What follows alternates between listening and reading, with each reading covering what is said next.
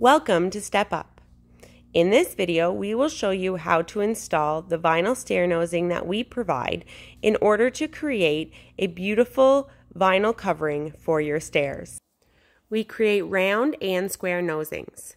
Most vinyls work with round, some with square, so please contact us to confirm which will work best with your vinyl.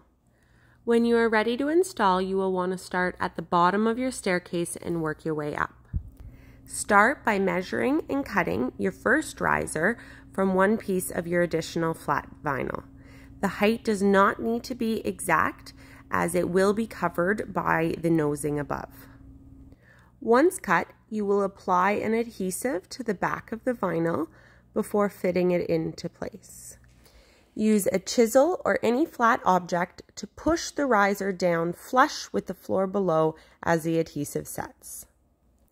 Next, you will want to measure and cut your first nosing for your first step.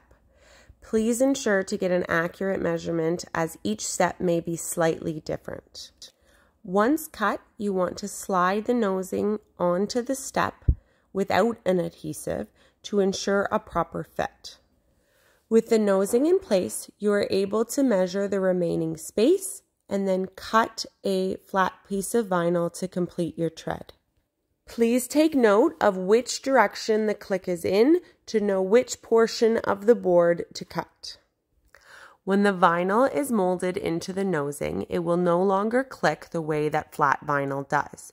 So to connect your nosing to the next piece to complete your tread, you're going to want to work with the boards vertically. Start by lining up and clicking the bottom, and then hold it tight with your feet on either side. You may notice a small gap at the top, but the key is that the bottom is clicked together and held tight with your feet. Move your hands to the top, and while holding the boards on a slight angle, you're going to push them together till there's no gap while straightening them and clicking it into place.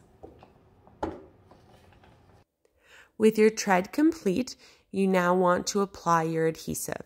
This can be done to the back of the tread or to the stair itself before sliding it into place. Apply pressure to ensure the adhesive has made contact, and then place any heavy object you may have on hand for 10 to 15 minutes. With your first tread in place, you can now measure and cut your next riser. Ensure to measure as you go, as each riser may be slightly different, and the measurement will be different once the tread below is in place. Once cut, you can apply your adhesive, put your riser in place, and ensure that the bottom is flush with the tread below. You will now continue the process up your staircase. So measuring the nosing, dry fitting, measuring the next piece, cutting it to length, and then clicking it together using the process that we have showed you. You can then apply your adhesive, slide your nosing into place, press down to ensure contact, add your weight, and then continue up your staircase. Once you have completed your installation, try to limit the use of the stairs for a few hours until the adhesive has set.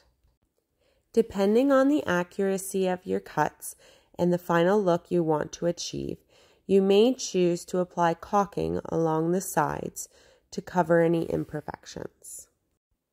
And just like that, your staircase is complete.